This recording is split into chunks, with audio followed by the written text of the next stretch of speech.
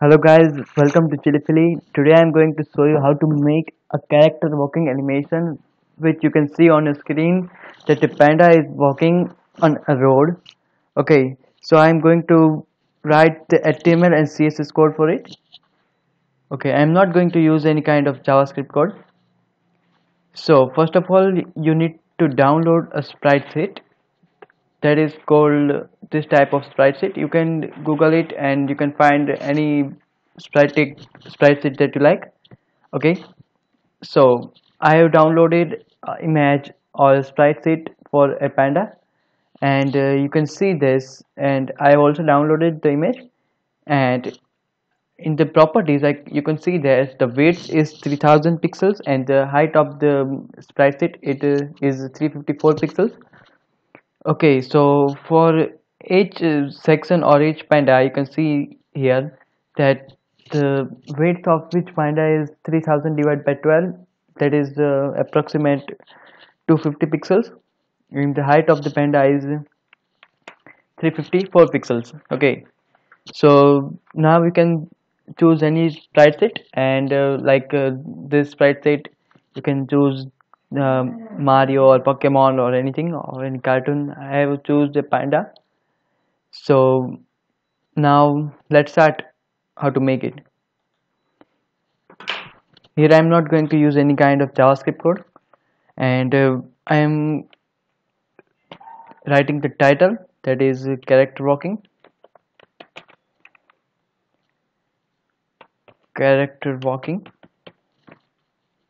Okay, now I have to link the CSS file, and this file is the style sheet, and I have to reference its address, that is panda.css. Okay, now in the body tag I will write a div tag and close it. Now I'm going to give it a ID of runner, and now I'm again opening a div tag and closing it. I am writing this div tag for the road, or you can see that in the animation you can see this a road or the line. Okay, so I write this for that line. Okay, now I'm going to save this, and in the CSS file, first of all, for the body I'm going to write the background color. I would like to give it orange color, and then after, for the road, I am giving it I have given it the ID of road, so I used the hashtag and I written road. Now for the road I would like to give the border bottom is you can say 7 pixel, and that's it, and it is a color of black or any color you want. Now for the ID runner we have to give the URL, or we are applying the background property, that is the URL. Now we have to write the URL in the quotation mark, and I'm going to find out that URL. Okay, now here is my URL. Okay, I'm copying this and I'm going to paste it. Okay, now that's fine. Now the next property I'm going to apply is the width, that is 250 pixels, and and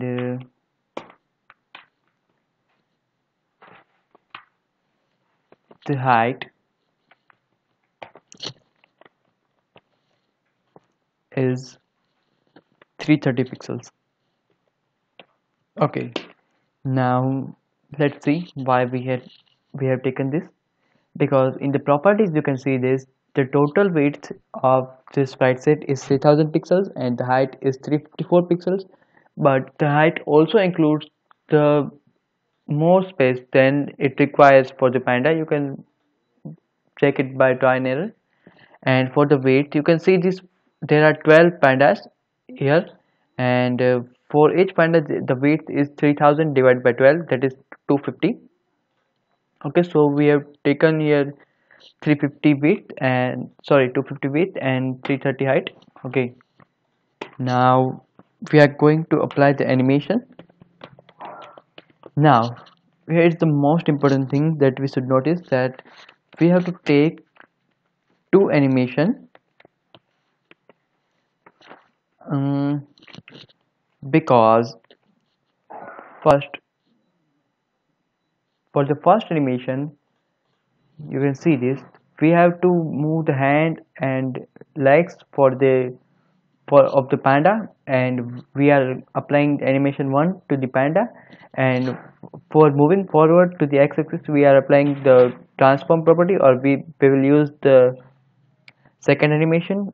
So we can say that the first animation is for moving the hand and legs of the panda, and the second animation is moving the panda towards the x-axis or the positive x-axis. Okay, so now see, now it's for infinite time. Okay, now I have given the name of walk, and it will last for 1 second, and the steps is 12.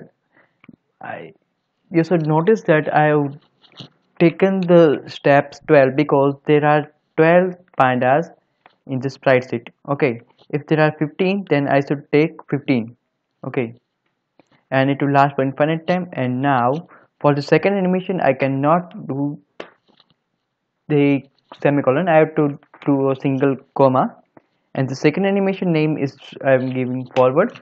It will last for 5 seconds, and its animation time function is linear, and it will for infinite time, and I'm applying the semicolon here. Now I have given the 5 seconds here because the panda will complete its first road journey in 5 seconds. Okay, you can notice this. Okay, now for the keyframes, for the animation name walk,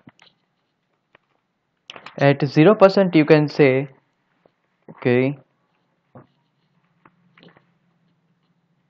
now at the 0% you can say that we want the background position to be 0 pixels. Okay, because first of all, when we are starting the animation, we don't want that the panda shows up.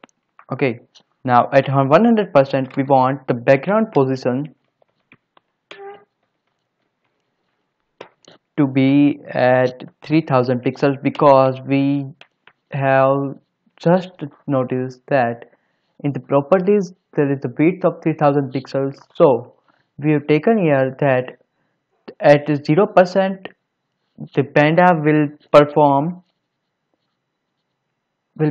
this you can say this section will execute this section, and then it will go from left to right, or from this panda to this panda. Okay, so we have given this 3000 pixels here. Okay, now that's it for this keyframes. And now for the second keyframes, you can say for the forward animation name, now at 0% you can give, yeah, we will have to transform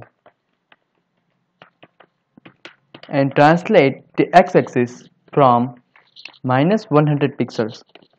Here we have taken the translation of x-axis to minus 100 pixels, because in the starting of the animation we don't want our panda to appear at our screen. Okay, so the panda will come out from outside of the screen. Okay, now I'm also applying the transform, and I want to translate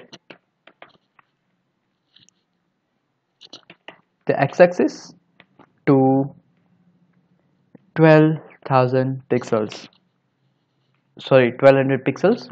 Okay, I've taken here 1200 pixels because we want it to fill our whole screen. Okay, generally our computer screen is of the width of 1200 pixels. Okay, So now I'm going to save this, and I'm opening the HTML code, and I'm opening it in the browser.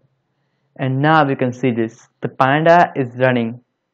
Okay, now here we have applied the first animation for this rotation of the hand and legs, and the second animation we have applied is for the moving forward the panda in the positive x-axis, and we have taken the road as this, you can say the dashed line.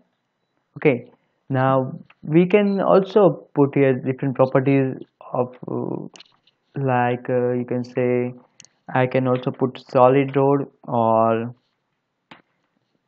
dotted or rigid or etc. You can google it by finding the border properties. Okay, so what do we here dotted, then I'm going to save it and I'm opening in the browser. Okay, now we can see this, there's a dot line. Okay, so thank you guys for watching this video, and if you enjoyed this video, then please like and subscribe to this channel. This will help my channel to grow. Okay, so I will see you in the very next video. Thank you guys for watching this video.